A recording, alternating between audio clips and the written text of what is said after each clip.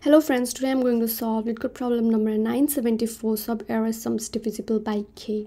So in this problem we are given an integer array nums and an integer value k. We need to return the number of non-empty subarray that have the sum divisible by k. Now how can we solve this problem? We are given this example. Let's look at this example here. So in this example we know that 4 is not divisible by 5. What about 5? 5 is divisible by 5. What about 0? 0 is also divisible by 5. And what about minus? So it's not. But what about minus 2 plus minus 3? Well, it is, right? And how do we know that these are divisible by 5?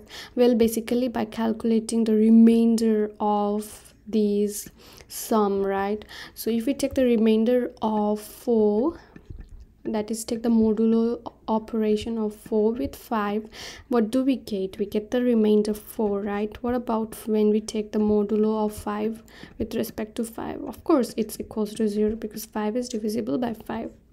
What about 0? It's the same case, it's divisible, right? So since we know that we can find the modulo operator, the remainder helps us identify which is divisible by 5 and which is not. Now let's look at, we'll actually be using prefix remainder here.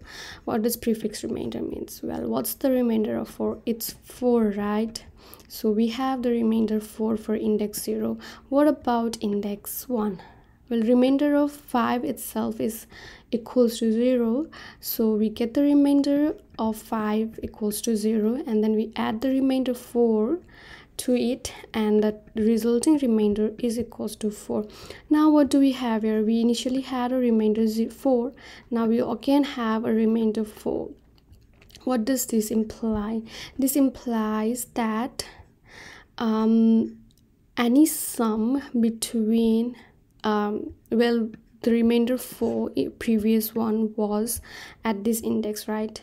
And the next remainder we found is at this index. So the subarray between index, suppose this is I and this is j, then the subarray between I plus 1 to j inclusive will be divisible by 5. So this will be divisible by 5, that is the value remainder will be equal to 0. And that's true because if you look at the value 5 only, it's divisible, right? I plus 1 is equals to 1, and j itself is equals to 1, so this subarray is divisible by 5.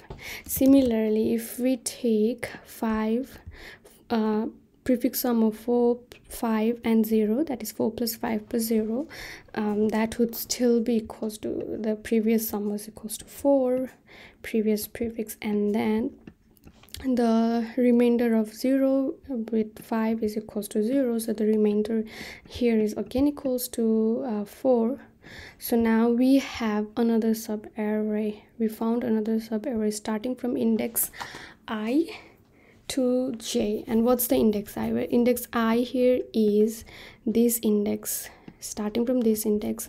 So the next subarray is this, and we have already found this subarray, right? So one subarray is 5, the another subarray we found is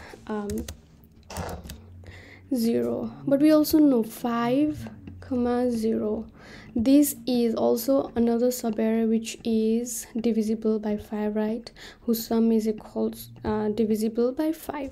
So how can we achieve that? Well, what are we going to do is we are going to use a map. So we use a map, and we, for the remainder 4, how many times did we encounter it?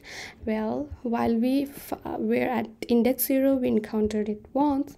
When we moved at index 5, we encountered it the next time, right? But before updating this value, we update our result with the previous value, so that is 1, and then we update this value to 2. In the next step, what was the remainder? We again found the remainder equals to 4, and since we found the remainder 4, so what are we going to do is we are going to add this value to our results. So 1 plus 2, and then we update this value to be equals to 3, because so far we have encountered 3 subarrays with remainder 3. Well, subarrays in the sense like it starts from index 0. So that is what we have done here. And what's the result so far? So if we look from index 0, 1 and 2 for only the first 3 elements, then the result is equals to 3, and the subarrays are equals to 5 0 and 5 0, right? So that is what we needed, and we have achieved that, and for the first 3 elements, and that is what we'll be doing for the remaining of the results. So now that we understand how we could solve this problem, let's try to code it. So what do we need? We need a prefix remainder. So let's initialize it to 0 first, and then we need our result, which is initialized to 0. We need a map to store the number of the remainders, prefix remainders that we encounter. So, and what we do is we initialize the values for the map. So I is less than k, I plus plus. So we are only taking for k because this map is for the remainders, right? And the remainders will range from the value 0 to k minus 1. So suppose, for example, in case of 5, what would the remainder be? 16 minus 16. Remainder of 16 is equals to 1, right? Remainder of 28 is equals to 3. So remainder of 29 is equals to 4. Remainder of 30 is equals to 0. So it never exceeds 5. So that is why. So what we do now is map of index I, it's all initialized to 0, and what we are also going to do is we initialize the value of 0 to 1 if in case we encountered a subarray which in itself has the remainder 0 is from the very first. So suppose, for example, if we have a subarray which has the value -2 and -3, and suppose some other values here. So -2 is not divisible by 5. However, -3, sum of -2 plus -3, which is equals to -5, is divisible, right? So if you do not update the remainder 0, if it's not equals to 1, that is if it's equals to 0, then our result, we add to our result the value 0, and we do not want that. We want it to be value 1, right? 1. So that is why we initialize the map for index 0 to be 1. So that is what we are going to do here. Now for each of the values of the nums array, we find our prefix remainder. So prefix remainder would be equals to prefix remainder plus initial prefix remainder plus num modulo of k. So what are we doing here is this thing.